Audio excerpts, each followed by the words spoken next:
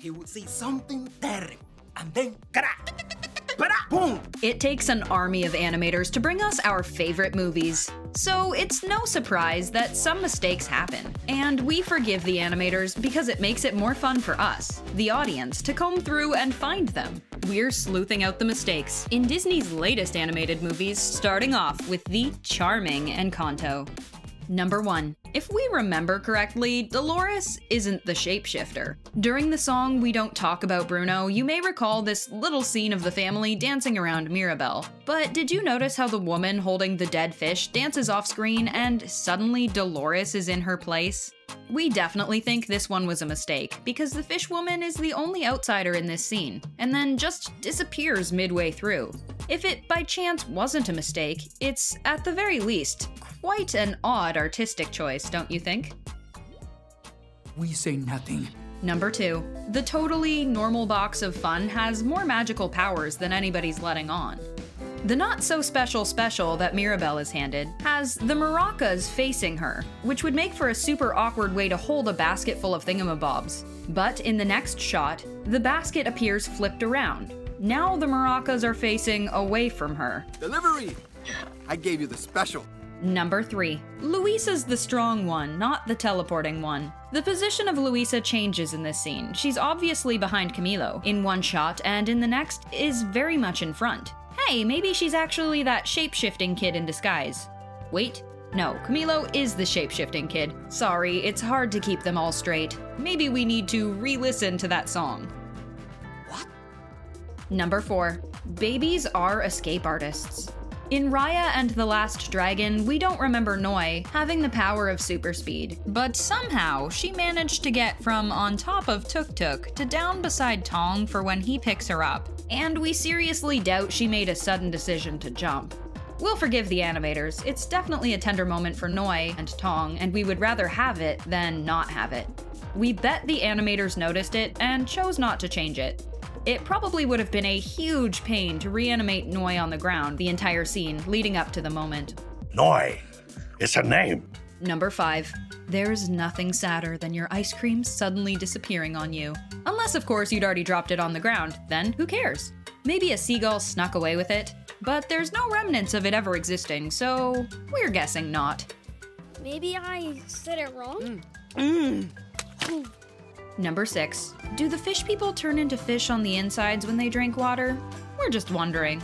This animation concern is more a question of continuity than an animating mistake per se. How do the characters immediately turn human upon jumping out of the water while still wet? And in other shots, the boys struggle to turn back to being human, and it takes forever for them to dry off. Do we really care? No, not at all. Because the shots of Luca and Alberto jumping out of the water are fantastic, and the moments of almost being caught are obviously very important for the stakes of the movie and for our laughs. Number 7. Maybe the canvases are imbued with the same magic as Maui's tattoos. The canvas beside the Maui canvas is a 3-headed monster in one shot, but once the chief comes in and is tackled by children, it completely changes the next time we see it, and now depicts an island. We don't think our theory behind these canvases is completely impossible. What do you think? Simple mistake? There are no monsters. Number 8. Perhaps its tongue works like window blinders. Those things are a pain. The water monster has Moana almost entirely in his mouth in one shot, and the next, she's still completely out of it. You really can't blame this one on the angle. It's almost like the magic of cinema is what saved her. You're no one's hero. No one. Number 9. If only our hair could be this cooperative for selfies. Grandma Tala's hair was over her right shoulder in one shot, and the very next draped across her back. Number 10. Only Encanto has these, thank you. At the end of the movie, when Miguel finally comes back to the land of the living, Ernesto's tomb is wide open, allowing him to leave. But the doors were closed and locked earlier in the movie, and the guitar is still left in the exact same position, so nobody has been inside since. What are you doing with that? Number 11. If they'd vanished for more than just a shot, that would really help our heroes along. The security guards disappear in a shot with Mama Imelda and Ernesto de la Cruz. Did you catch that? Although this doesn't feel so much like a continuity error, but more the creators just wanting to set up a very distinctive and beautiful shot with the bright colors framing our characters. If the security guards were in the background of the shot, we feel like it would just take away from the final product. What do you think? Number 12. Reindeers are stealthier than people. There's actually a bunch of continuity errors in Frozen 2. We imagine it comes with the territory of sequels. Here's the first of several. Sven, in the matter of a couple seconds, managed to completely sneak out of frame while the gang was chatting. Is nobody watching the reindeer? Do we really trust him to be left to his own devices? That was magic. Did you see that? Of course I saw it. Number 13. How far back did they really get bounced? It didn't seem like more than a couple of feet. Okay, Kristoff just attempted to enter the spooky mist and got nowhere. So they're literally right there at the wall. But when Elsa touches the mist and it disperses, we get this big wide shot of the mist, Anna, and Elsa. And suddenly Kristoff is out of frame and has to walk like 20 feet to catch up with them. How does that make sense? We do this together, okay? Number 14. Which side of the sword is more dangerous? Anna is gripping the icicle sword as it faces towards her head, which seems just slightly more dangerous than running with scissors. Perhaps the animator who did the next shot realized this and didn't want her to be impaled, and so reversed the sword. Or maybe the logic they used to justify it is that in the matter of seconds, the icicles melted and then refroze on the other side? Would you buy that with us? The movie is playing with the elements, so it's always a possibility. Number 15. To the left, to the left. Anna appears on the wrong side of Elsa in this shot, where the camera sneaks up from behind. Maybe Anna was just playing a game where she tapped on Elsa's shoulder and then snuck around her. We know it, you know it, not a mistake, just a prank, right?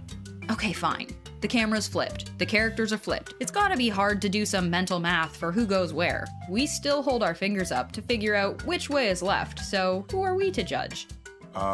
What's happening? That's it. Number 16. It would be weird if the dad was legs and just like an eighth of his stomach, right?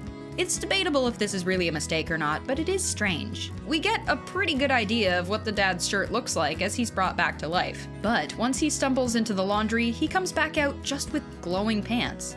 Maybe it was some sort of snapback motion? Either way, we didn't see it, so we're calling it a mistake. Hi, Dad. Number 17. Markers, like Legos, appear out of nowhere. In this shot, it isn't here. In the next, it is. Remember those Crayola pipsqueak markers with the fun names like Small Potatoes? We bet it was that kind. They were the funnest. And we bet this one is called the Little Boy Blue. Think about it, it makes total sense. We've got the Little Boy Blue elf and the man on the moon, distant father, father who's passed away. Who's smart? We are. Number 18. Clean up on aisle 2. Disappearing soda isn't exactly as sad as disappearing ice cream, but still sad nonetheless. It's been dropped just outside the doorway in this shot, but once the bikes are knocked over, you can clearly see to the side that the soda is gone. Perhaps another magical creature handled the mess swiftly, but we seriously doubt it. This one's lucky. I know it. Number 19. If not the devil, maybe Barley's got some Spider-Man powers? That's a joke because Tom Holland voices Ian. Okay. Sure. Sorry, bad joke. Should have made a Star-Lord one instead. Barley's on top of the passenger seat and then suddenly is on Ian's shoulder. Brother, no brother, brother, no brother. The elf on his shoulder appears as fast as the devils and angels. Perhaps if no Spidey powers were being used, there was a poof we just didn't get to see. Number 20. Maybe Joe's real purpose is to be a magician. The things in Joe Gardner's hands switch around from one shot to the next. Originally, the pizza crust is on the right in one shot, and in the next, the bagel and spool of thread suddenly made their way to the right. Wow, that's, great. We're quick to assume all of these moments are mistakes that the animators completely missed. But the truth is, animators only have so much time to finish a shot, and sometimes, perhaps continuity must be sacrificed in order to give us more Easter eggs or other special moments. Like that moment where Maui kicks a rock. That would have been a character choice made by that animator who probably didn't do the shot before it. Like, 7 seconds of animation is something like 168 frames. Imagine painting that many paintings. Of course, we didn't even cover half of the animation mistakes, so help us out. What's the wildest continuity error you've ever come across in a Disney movie? Let us know in the comments, and thanks for watching.